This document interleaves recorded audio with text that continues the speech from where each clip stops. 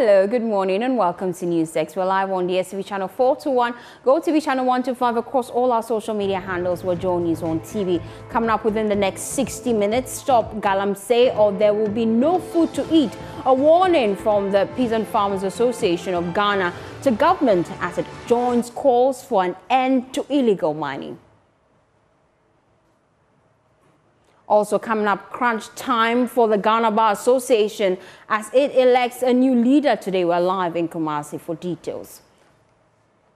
We'll also analyze government's commitment to improving science, technology, engineering and mathematics with its STEM innovation drive. All this within the next 60 minutes. My name is Faustina Safo. Please take a seat and be my guest.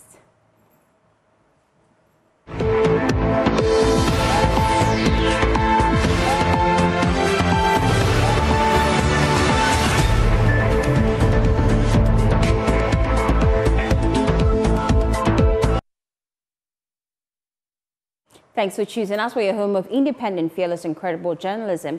Now, this morning, there is pressure on government to intensify its fight against illegal mining. Over the past 2 weeks, many civil society organizations have sent warnings to government to find a way to halt the menace or face the wrath. The Asantehene or 2482 II has also added his voice to calls to end the menace. Today, organized labor and the media coalition against illegal mining are holding a meeting to decide on the way forward following warning release letters they issued earlier. Well, the Peasant Farmers Association of Ghana has joined the call to ban illegal mining. They say that the menace threatens the survival of farmers and food security. They also highlight that over the past few years, illegal mining has led to the loss of more than 1.2 million hectares of farmland. Now, we've been joined by Awal Ado. He is the national president of the Peasant Farmers Association of Ghana. Thank you so much for your time here on News Desk. First of all, I'm told that you're on the ground currently engaging farmers who have been impacted by illegal mining. Tell us about where you are right now and what they've been telling you. Okay. Good morning to your viewers and listeners. Good morning, Awal. I'm currently in the western region of Ghana. Yeah, so I'm in the Zuma area. Of course, we've been having engagement with some farmers over there for some time now. About 2 months ago, we had some Indian partners who came around. Their interest was supposed to support irrigation for rice farming, particularly in the Lembele district of the western region. We visited a community that is a Kangole community. They have a river there called the Fia River. And that river is supposed to be used to, that river is supposed to supply water to the irrigation dam. But as we speak currently, the river is polluted. Galamsey. Awal, we seem to have lost connection to you. If you just tune in, we're talking about the impact on illegal mining, and we're speaking to the Farmers Association, the Peasant Farmers Association, as they are joining calls to end illegal mining. Awal is currently in the western region. He's been engaging some of the farmers. Awal, I'm hoping I have better connection to you now. Unfortunately, I don't. But then you can still join the hashtag on all our social media handles. We are fighting illegal mining the best way we can as the media with the hashtag no to illegal mining. Now, no to Galamsey. I'm hoping Awal is back. Do I have him now? Unfortunately. Awal, is that you? Okay, I'm hoping your connection is better now. You're just telling me you've been engaging farmers in the western region. What have they been telling you?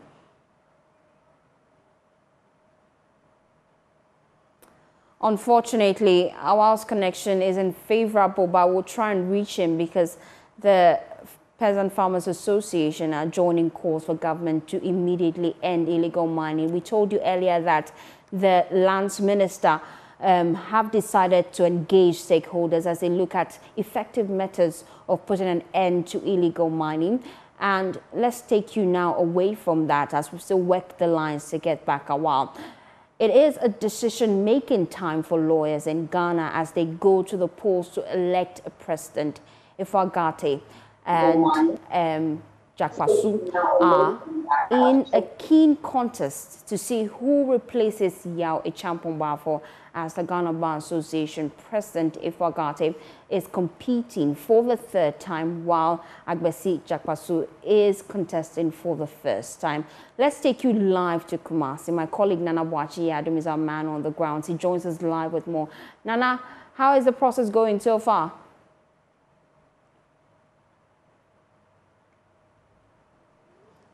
Well, firstly, we are currently live from the Kwame Nkrumah University of Science and Technology, the Great Hall, where the Ghana Bar Association will be having the election to elect a new president for the association. Over 2,500 lawyers are expected to participate in the election process today, and the two main contenders are Kwesi Jakpasu and then lawyer Ifagate. Well, a little bit of profile of these two candidates. Lawyer Ifagate has contested for the presidency of the Ghana Bar Association before. She contested against the incumbent president, lawyer Yao Boafo, in 2021, but then lost to lawyer Yao Boafo during that particular election. Well, she is also a co-founder of the Gati and Gati, and she was also called to the bar in 1999. Her profile, 1991, and that is when she was called to the bar. A little bit of profile of lawyer Ifagate, and she is the immediate past president of the Greater Accra branch of the Ghana Bar Association. For the second time, she's contesting for the presidency of the Ghana Bar Association, and this time around, she's coming against her junior, a 9-year-old junior lawyer Kwesi Jakpasu, who is also a member of the Ghana Bar Association. He was called to the bar in 2000, and he is also contesting against lawyer Ifagate this time around. And so the horses are ready for battle. And so at exactly 9:15, as announced by the Electoral Commission of the Ghana Bar Association, the process will begin. But it is going to be an electronic process at the Kwame Nkrumah University of Science and Technology, where over 2,500 lawyers will be participating in the voting process. But then I have some two lawyers here with me who will be sharing their thoughts on this particular process, their expectation with regards to this electoral process, the Ghana Bar Association going into this election. Well, I must say that the process, the conference started on Monday, and it is also going to end on Sunday. They are going to close it with the Akwesi Day celebration. On Monday, the President of the Republic, Nana Addo Dankwa Akufo-Addo, a special guest of honor, and the Asante-Hene, who was the guest of honor, graced the occasion here at the Kwame Nkrumah University of Science and Technology. Today being Wednesday, the Ghana Bar Association is having the election to elect a new president who is going to take over from the incumbent president, lawyer Yao Boafo. And so I'll start with the lady on my left, and then she's also going to tell us what her expectations are with regards to this particular electoral process. You first start off with your name, and then let's talk about this particular electoral process. What are your expectations? Thank you very much. My name is Frida Iniwa Boateng, and my expectations for this election is that it would be massively participated in by all the lawyers who have registered. Unfortunately, we had wished that every member who was in good standing would have had opportunity to vote, but that has not been the case. So we are praying that people will show up in their numbers and then to vote, and particularly to vote for Ifagate. I'm expecting that this election would be free, this election will be fair and will be transparent, and the results will be accepted by all candidates because we believe in our electoral process. So these are my expectations today. I'll still come back to you, but then I have to also speak to another lawyer from my right. Counsel, now you have observed the conference since it began on Monday. The president was here. The aspirants who are seeking to take over from the incumbent president, lawyer Yao Echampong-Boafo, have also engaged the lawyers here ahead of the electoral process, which is expected to start at 11:15. What are your expectations? You first start off with your name. My name is Andrew Kate. And let me say that the Ghana Bar Association organizes annual conferences every year. However, every 3 years we elect new leaders to man the affairs of the association. It may surprise you to know that in very recent years, about 1,000 lawyers are called to the bar every year. What this means is that we now record almost 8,000 lawyers at the bar.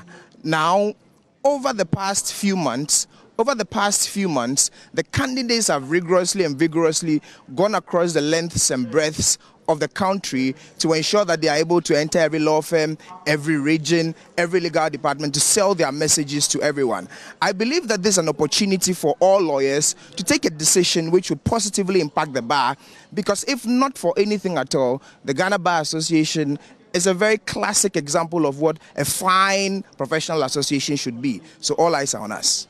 All eyes on the Ghana Bar Association. As I said earlier, over 2,500 lawyers are expected to participate in the electoral process today. Not long ago, the two aspirants delivered their vision to the lawyers inside the Great Hall Auditorium. And fast forward, the process is expected to begin. But then I'll still come back to you, Council. If we look at the politics of today, the Ghana Bar Association, many say, has gone into the Ghana's recent politics so much that it has been politicized as an association which is expected to be neutral. Do you believe in these things that people do say about the Ghana Bar Association? I do not believe that the Ghana Bar Association has been politicized. What I believe in is that the Ghana Bar Association is an association that speaks for the voiceless. It's an association that is supposed to help the helpless. It is an association that has helped the democracy of this country and has brought us this far as a democratic nation. And we are determined to continue in that path. What we are a competent and a united association. What we are looking to vote for is someone who unites us, and there is no place for politics in the Bar Association. If there be any elements or any persons who seek to politicize the Ghana Bar Association, I am happy to inform them that they will not succeed, because is it still going to have the reputation if your candidate takes over?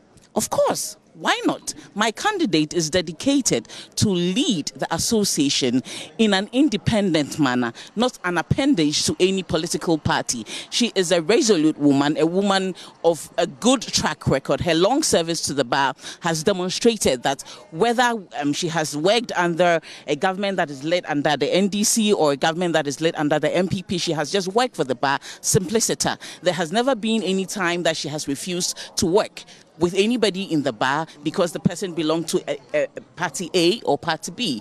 I do not see how that will change when she becomes president of the bar. Politics has no place in the bar. We can do our politics outside. Here we are lawyers who are seeking after the welfare of the nation. That is our determination as a bar, and that is the determination of my candidate, Ifua Gatti. Thank you very much. But fast forward, as we go into the electoral process, it is expected to begin at 11:15. Are you expecting a free and fair electoral process from the Electoral Commission?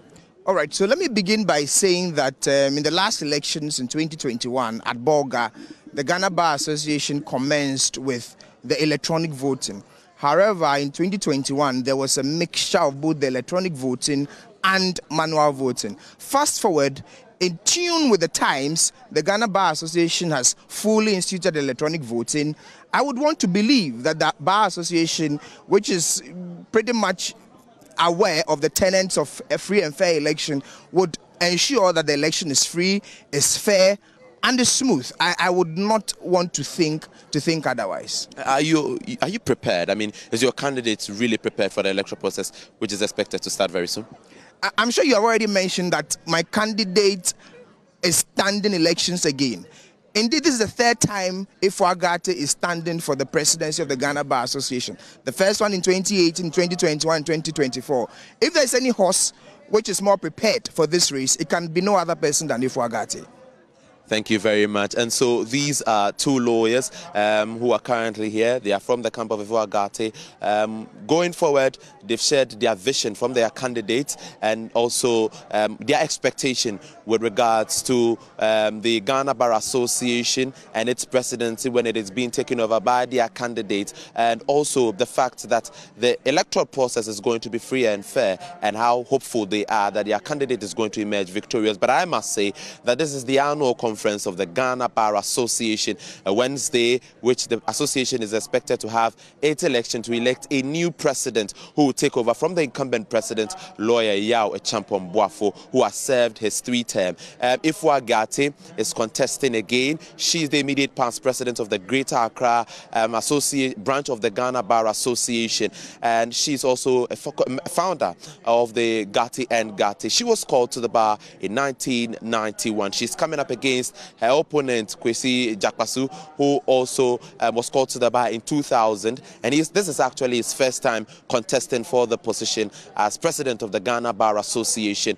The president of the association, the current president, I must say, when delivering his remarks during the opening of the annual conference, emphatically said that these candidates should desist from giving out promises that they cannot give out when they are elected president of the association. We are also monitoring their campaign messages as long as this particular election is concerned. And at exactly 11:15, when the electoral process begins, we will bring you up to speed details to it. It is going to be an electronic process. As you heard from the lawyers in Bolga, it was an electronic and a manual process. But this time around, the association has decided to go by strictly an electronic process. And so over 2,500 lawyers are expected to participate in this particular election. This is the Kwame Nkrumah University of Science and Technology, the Great Hall to be specific, where lawyers are inside listening to their leadership as we prepare for the election, which is expected to start at exactly 11:15. Adam, we're back at you at that time to get updates on that event and how it pans out. But let's take you back to our earlier story. We're speaking to the Peasant Farmers Association. Awal Ado is national president, and they were just sharing their thoughts about illegal mining. He's currently in the western region.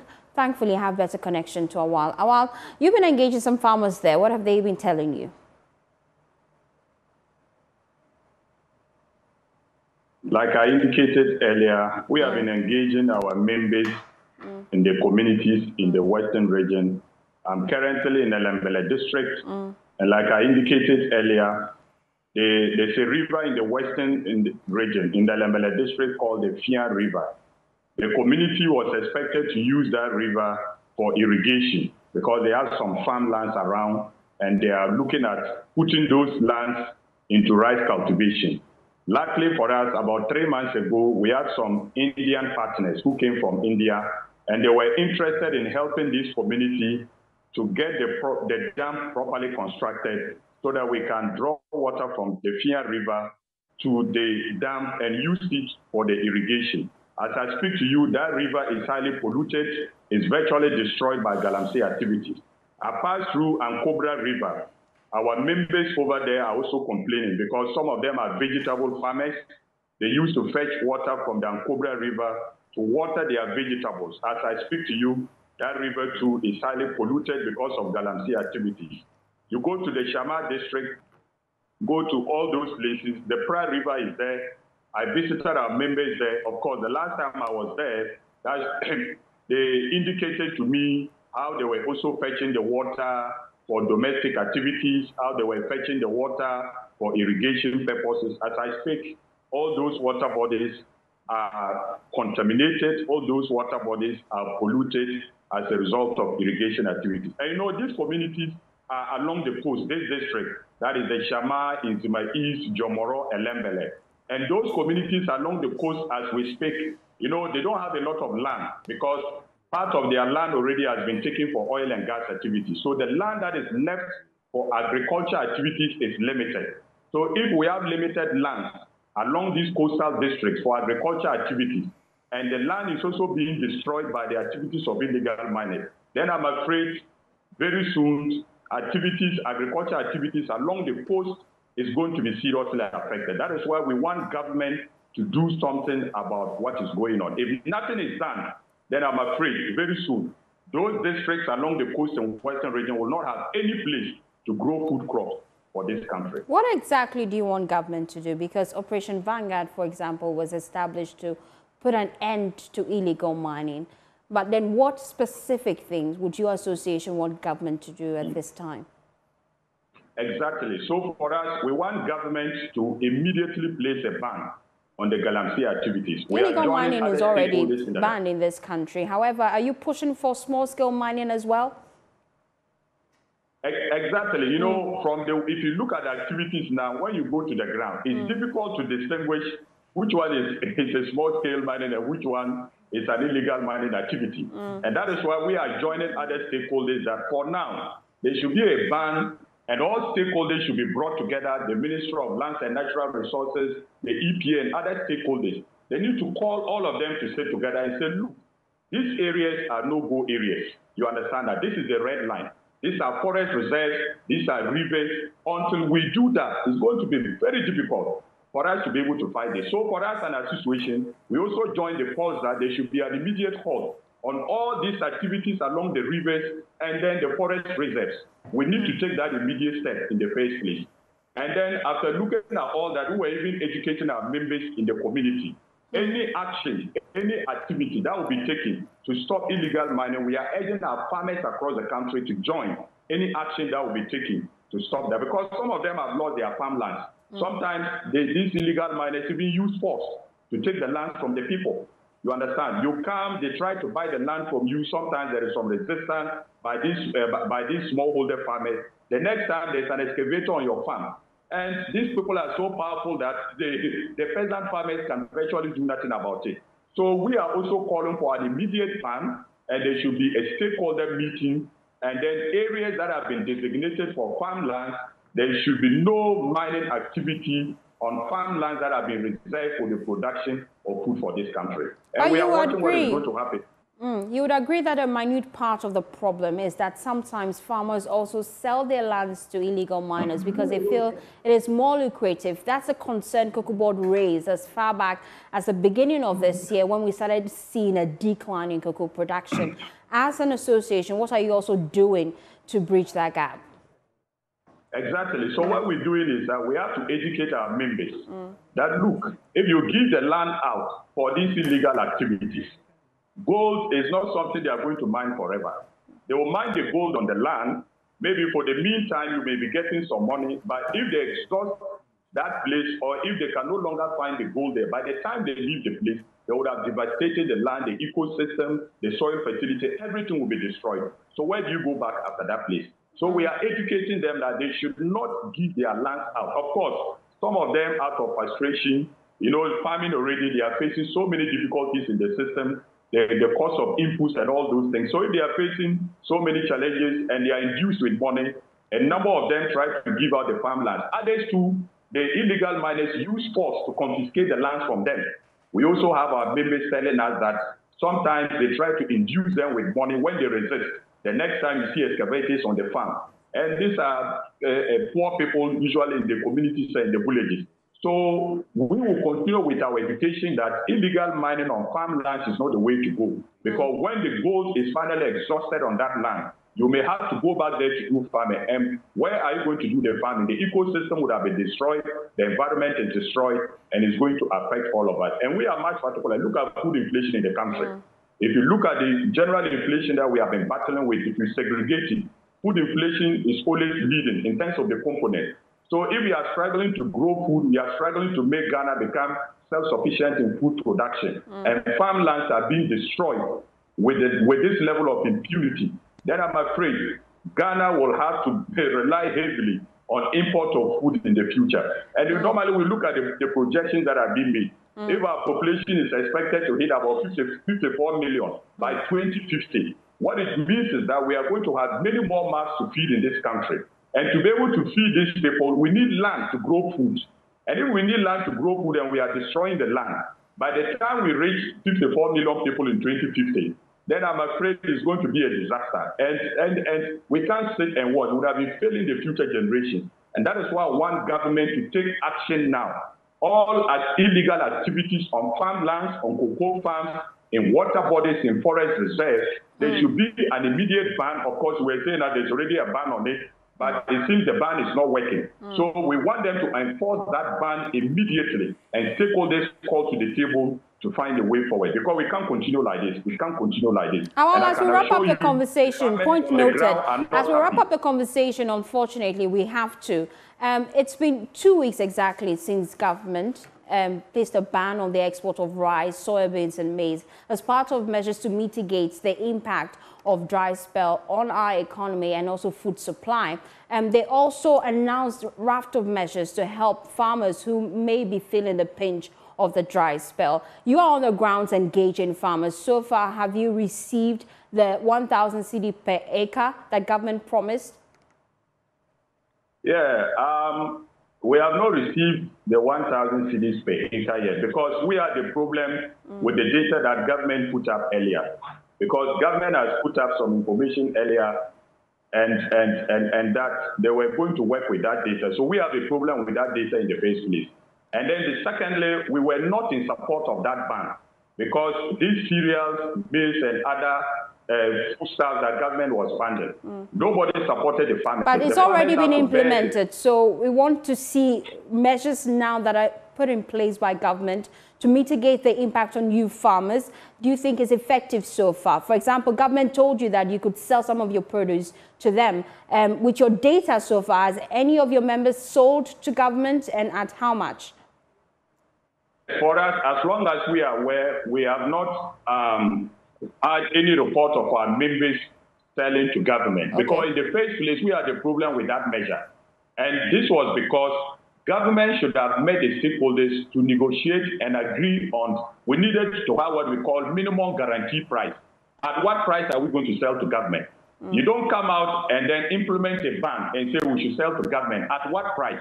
Because the farmers are bearing a high cost of production. There was no subsidy for them. Nobody supported our members to be able to produce food. So if we have not been supported and we have to bear the brunt of high prices of inputs in the market to produce this food, and you are placing a ban, secondly, you are telling us to go and sell to government at what price? So these measures that they are putting in place, we seriously disagree with them. That is why we expect government to come to the ground, engage stakeholders, engage the farmers on the ground so that we see the way forward. The ban is not going to work because, like I said, nobody supported us to produce our foodstuffs. We produce that at a high cost. So how we are going to sell it to make our margins and sustain our business is very key to us. Secondly, government did not engage us to give us a guaranteed price that we are supposed to sell this particular foodstuffs to MOFA, to the Ministry of Food and Agriculture. So are you encouraging your members to boycott government because they failed to engage at the initial stages? Is that the case? Yes, because there was no engagement. There was no engagement at the initial stage. And that is why these measures outlined by government, especially the ban, we totally disagree with government on that ban. We totally disagree with them. And then again, we have a problem with the data that government was presenting. So we expect that government should get in touch with the directors of food and agriculture at the various district level to be able to pick concrete data from the farmers, because we have a problem with that information. And that is why we in the Peasant Farmers Association, like I indicated earlier, we have not received any form of support in terms of the production. We are buying inputs at high prices in the market, and we will not sit down and allow this to happen to our members, not to be able to sell their food products. Some have already received money from people across, from our neighbors to be able to produce enough food to supply them. So if I receive money from somebody in Burkina Faso or from Togo to produce sorghum or whatever, and now you are saying I can't sell to that farm, to that person, I have to sell to government, and I've not even negotiated a minimum guarantee price.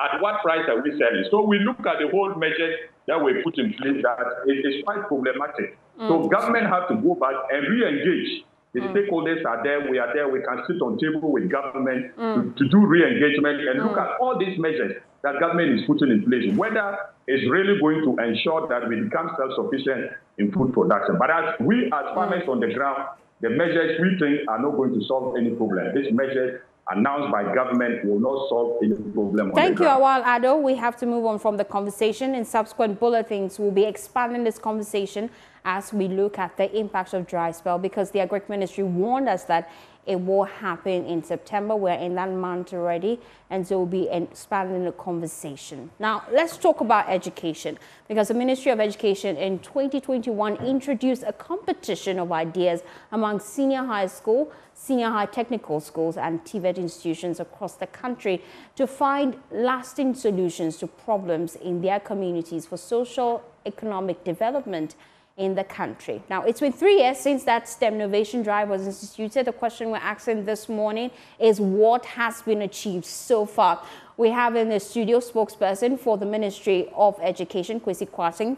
Thank you for your time here on Newsdesk. Hey, thank you, Fosti. It's glad to see you in person. We mostly do Zoom. Yeah, sure. I mean, we just take advantage of technology. But this time around, I felt that I needed to come to, throw more light into the project, particularly when we also have some videos to show. Great. Now, we also have Nana Sika-Mensah. She is Deputy National Coordinator for the Free Senior High School Program and Project Lead for STEM Innovation. And Afra, thank you so much for your time here. Thank you for having me. On Newsdesk. I will come to you shortly, but let me start with Kwesi because we've missed him.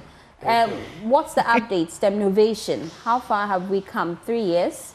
What's the impact so far? Yeah, I think the premise is also equally important. Because largely, if you look at the global trends in development, you realize that there is a very strong correlation or link between education and socio-economic transformation. And all over the world that you have seen development or socio-economic fortunes turn around, obviously the basis or the fulcrum for that development came from education. And I have always followed my boss, and even listened to the conversation that he has been making all over. He makes a case that countries that has even hit in terms of the gross tertiary enrollment ratio being up to 40%, that country develops automatically. If you cite cases like, for instance, Singapore, 40%, it develops. Botswana, 40%, America, 76%, it develops. And of course, if you look at countries like South Korea, around 96% is also developed.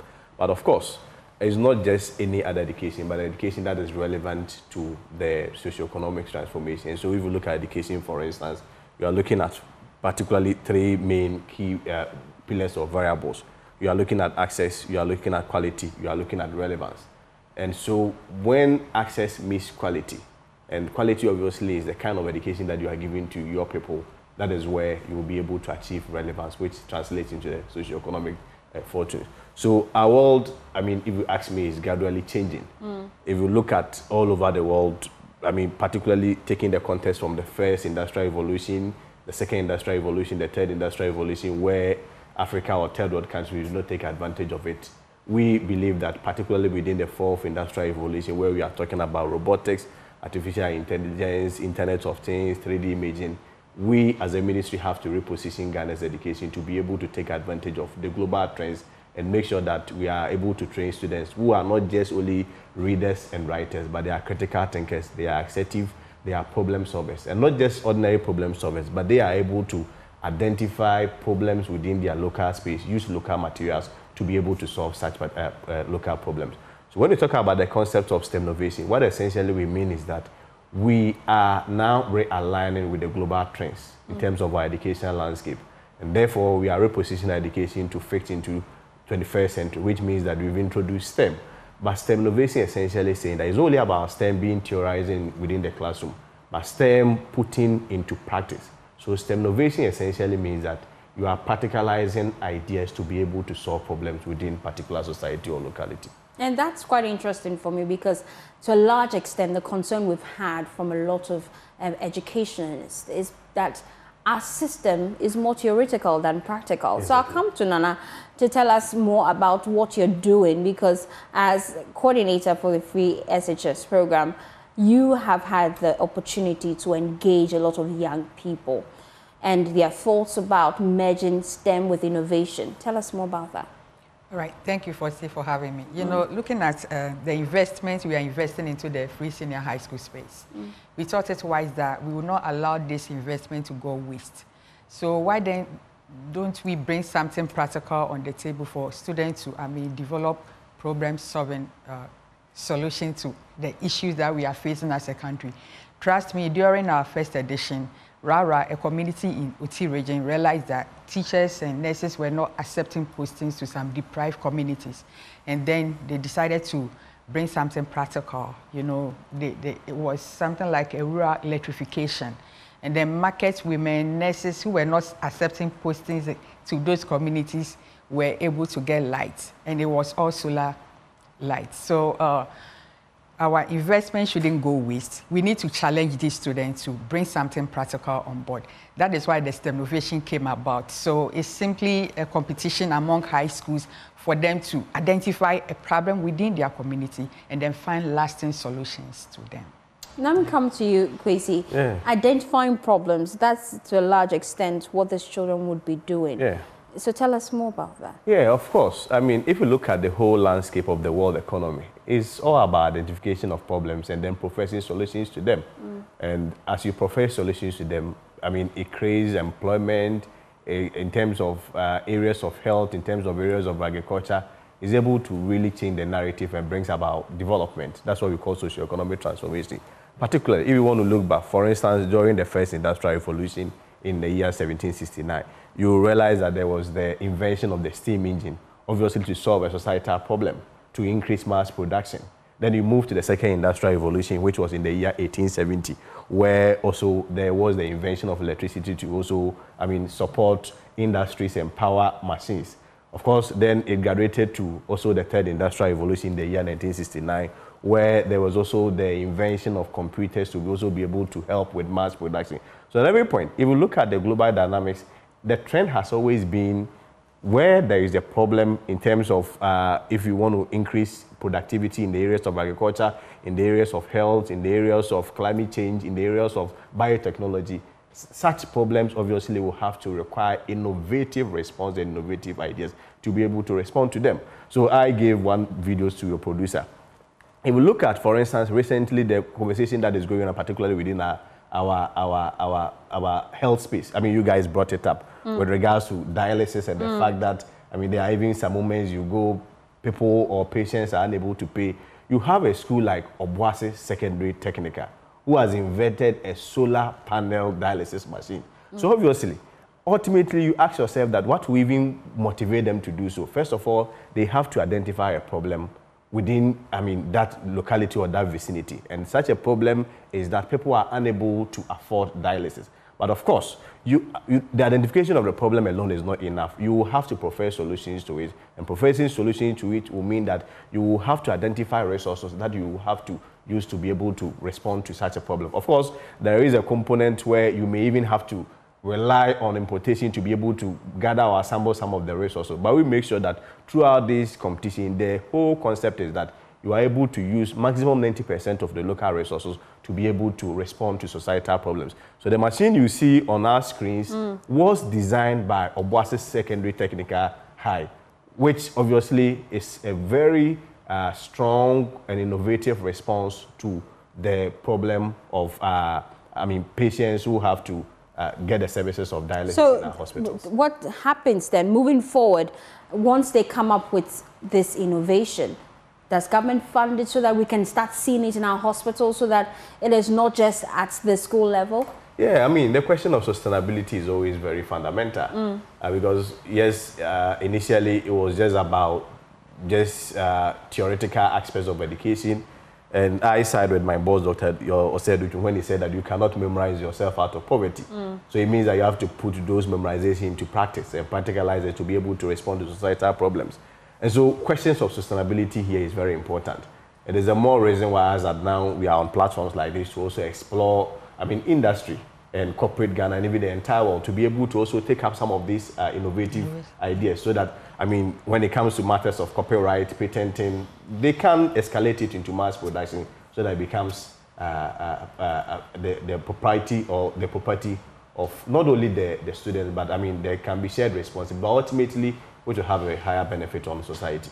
So we are exploring those ideas. We are in talks with other organizations. Of course, some of the feedbacks have been very great, but I'm sure subsequently we should be able to communicate the powerful in terms of the continuity. But this is also an opportunity once again to also appeal to corporate Ghana, particularly those within the industry, to also come on board. Because if we look at countries, developed countries, it's rather industry who even comes up with such research proposals, particularly looking at the areas that they want to research into to be able to solve problems.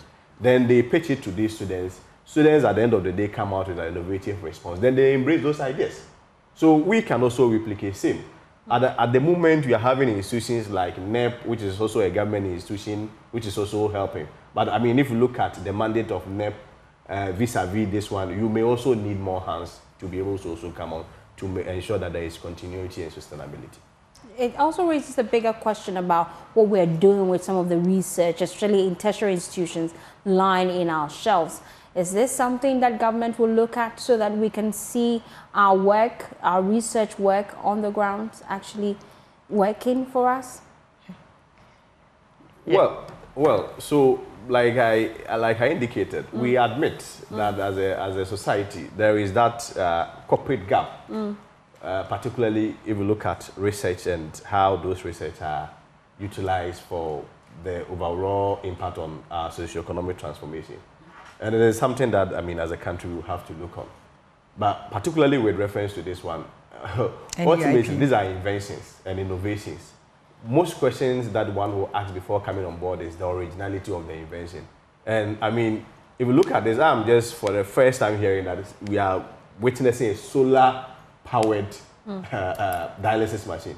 So, I mean, it's a more reason why we believe that corporate society should also come on board, industry should come on board, to be able, of course, we are also reaching out to some to be able to ensure that we maintain the sustainability and continuity of some of these innovative responses that are coming up. But of course, as a country, largely or broadly, we should once again look at the correlation or the balance between researches and the impact on socio-economic transformation. Because you cannot just research, identify a problem, propose solutions to it, and some way, somehow, even when it comes to policy directives and policy directions, they may not necessarily be factored into account. It's something that, as a country, we will have to look at that side. I'll come back to you, Kwesi, but let me go to Nana because I'm seeking to look at the gap between rural schools, and most of them, their science labs mostly empty. And so if I am competing with a school in the Greater Accra region, largely resourced, that's a gap. How are you bridging that gap? No, it may interest you to know that when it comes to our competition, it's we bring all schools on board from category A to category C. Even last year, our winner, the one who won was from category C school, a school in Ahafo my community. No, it's not a community, it's Ahafo my senior high technical school. They won. Looking at the project that they are doing, we are not looking at those that are well-resourced before we give them a topic for or a team for them to develop a project on it. It's a general problem. So we don't need those with the big science labs and those the less endowed schools for them to come on board to compete in the competition. Every school is entitled to come on board and then do the competition. So you may even ask, why is it that maybe the Wegehes and then the Achimotes, why didn't they win? But rather a school in Ahafo won. That shows that we want to bring everybody on board. So as we wrap up the conversation, give us details. When is this year's event happening? All right, this year's event is, we are done with the roadshow, and then so we are putting our materials or our resources together. So the grand finale will be happening at the University of Ghana. We are still working on the venue, which will be announced latest by next week. We are looking at 30th September to 2nd October. That is where the whole program will start. And we'll be looking forward to that. Kwesi, I can't let you go without getting updates. WAEC has been on your neck in recent times. They say you owe them money. How much have you paid? I'm not sure it was really WAEC. It was the minority in Parliament who were acting as spokesperson for WAEC. But of course, we act as though they were doing it in good faith, because ultimately WAEC ought to be paid. But I mean, for SINA, what is most important to understand is that if you look at government working with its agencies, at every point, government will owe its agencies. Because government do not give money for you to go and work. You go and work, and later on, you come and claim your reimbursement. That's how it's always been. And we have had that relationship with WAEC for so long a time. Just last week, we released an amount of 50 million Ghana cedis to WAEC. So that is the good news aspect. And so this whole... But how much are you still owing? I am unable to state that offhand. Of course, I'll have to verify and confirm to you. But I mean, admittedly, at every point, we'll still owe WAEC because they render services, and the services is not an event. It's a process. You have, certain examination questions, marking, bringing the script, and as of now, they are just marking. So certainly we'll still owe them because the work has not even terminated fully. But our resolve is that we, at every point, gives enough or makes enough provision for them to be able to do their work. Just like last week when we gave them an amount of 50 million. So, I mean, parents should not be alarmed. We have a very good relationship with WAEC. We have been paying WAEC, and WAEC is in a very good standing and good position to be able to deliver. That's the most important. But their concern is about the delay in disbursement. So that was not WAEC. Is it the case that the Ministry of Education is broke? Oh, I'm not sure that is the case. Like I indicated earlier, I mean, I'm not a procurement expert, but largely how government businesses are run, you work before we pay you. So at every point there will be some outstanding arrears that the government may have to clear. It does not necessarily mean that government owes and is not willing to pay. Government takes responsibility that when there are even any outstanding arrears, they are willing to pay. And especially I indicated same to you that in the interest of good faith, we even just paid an amount of 50 million cedis just last week. So, I mean, there is no cause for alarm. Every parent and everyone should be relaxed. Students are going to get their results and they will be in school. Hopefully, even in terms of the WASI, even though we are not very confirmed with the date, maybe around October, we should see students hopefully be in school. So there is no cause for alarm. Parents should be very calm. But for now, what we are pushing is STEM innovation. Yes, science and math quiz has been very fantastic. It's been something that has trended, which really got in the publicity and attention. But I mean, beyond that, there is also the bit of innovation. You can theorize it, you can put out there, you can memorize, you can do all the calculations within your head. But we as a people believe that beyond that, we have to put it into practical application. That's what STEM innovation represents. Well, Kwesi Kwarteng, spokesperson for the Education Ministry, has been my guest today. I also had Nana Afrasika-Mensah, Deputy National Coordinator for the Free SHS Program and Project Lead for STEM Innovation. My name is Faustina Safa. We'll be back with more. Just stay tuned in.